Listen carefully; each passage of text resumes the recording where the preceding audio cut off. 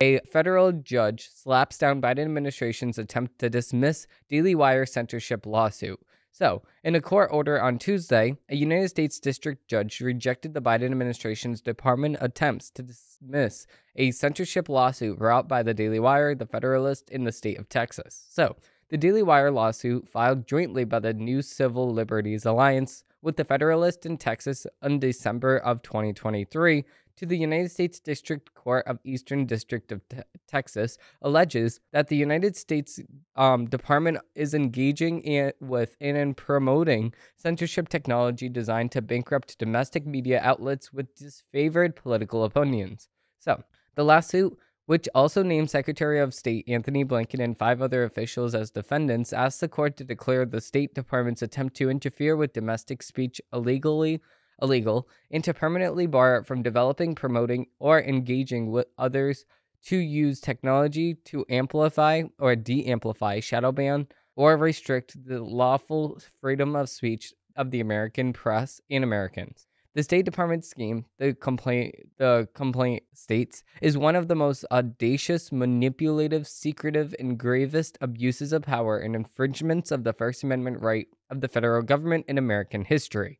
And I completely can see this, because if the United States government is trying to de-amplify voices that it does not agree with, then that is a clear violation of the First Amendment.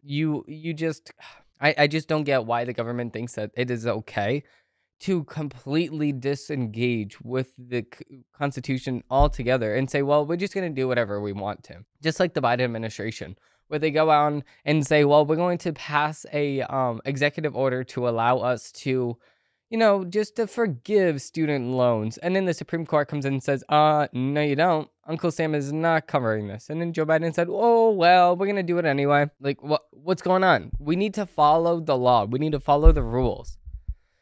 Just doesn't make any sense. Judge Cardinal's ruling begins by quoting directly from the First Amendment and previous rulings, enforcing the amendments surrentarily to the Constitution. Congress shall make no law abiding the freedom of speech or the press. The order begins. The provision enriches our profound national commitment to the free exchange of ideas. Indeed, if there is any fixed star in our constellation, it is no constitutional consultation. It is that no official, high or petty, can prescribe what shall be orthodox in politics, nationalism, religion, or other matters of opinion, or force citizens to confess by word or act of faith therein. Judge Kendall goes on to shoot down the State Department's arguments for dismissal. As the Daily Wire reported in December, GCEC was founded in 2011 as the Center for Strategic Counterterrorism Communications, in tasked with countering the propaganda of foreign terrorists like Al-Qaeda. In 2016, it was renamed, but kept the same counterterrorism mission. Congress has made clear that none of the funds authorized for the entity shall be used for the purpose other than countering foreign propaganda. Nonetheless, GEC turned on its focus on Americans. The complaint alleges using taxpayer funds to finance the development and promotion of censorship organizations such as NewsGuard and the Global Disinformation Index, the GDI, which regularly targets conservative media outlets such as the Daily Wire and the Federalist, with the stated goal of limiting ad revenue. The New Civil Liberties Alliance, Mark Cherwith, who is representing the outlet, said that the federal government cannot do indirectly what the First Amendment or forbids it from doing directly. GDI's main product is a dynamic exclusion list of media outlets that it says present a high risk of disinformation. It licenses the list to advertisers who adopt it in a convenient way to avoid boycotts from the left. The playbook was deployed last month against Elon Musk when a blue-chip advertisers were persuaded to stop advertising on the platform because the left-wing Media Matters group claimed that big companies' ads occasionally appeared next to objectionable content.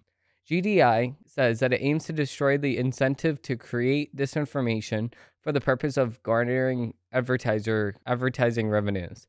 GDI keeps its main bucket list secret, but publicly published its top 10 riskiest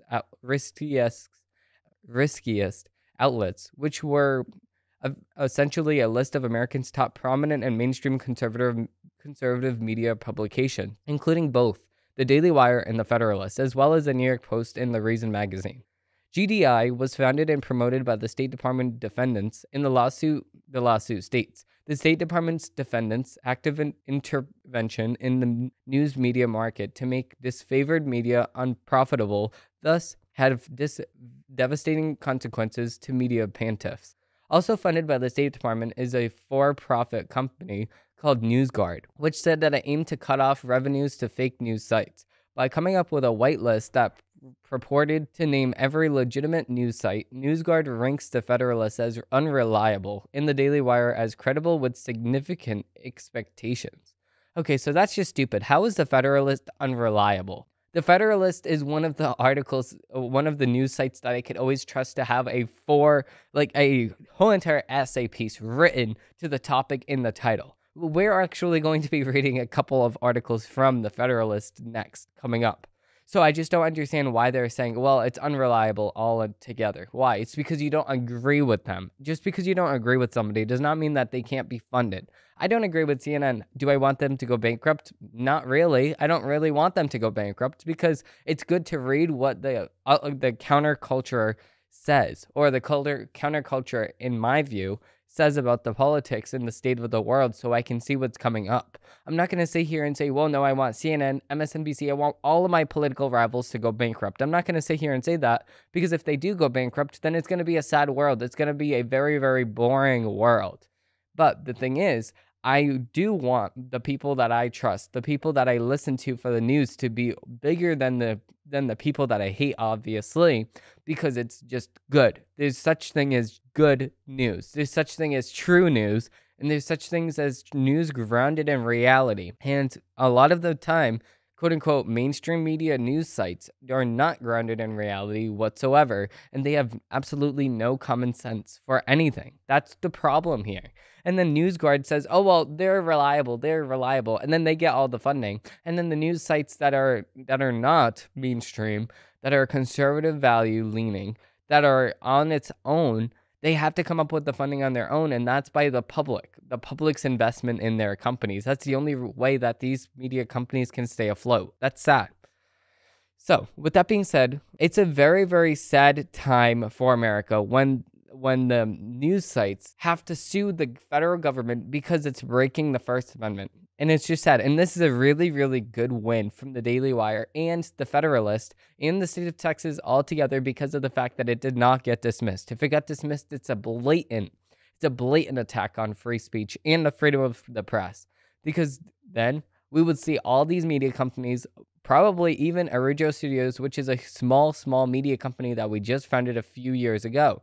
We can see that all collapse. And it's a sad, pathetic excuse for First Amendment non-violation. We can see that it is a clear First Amendment violation.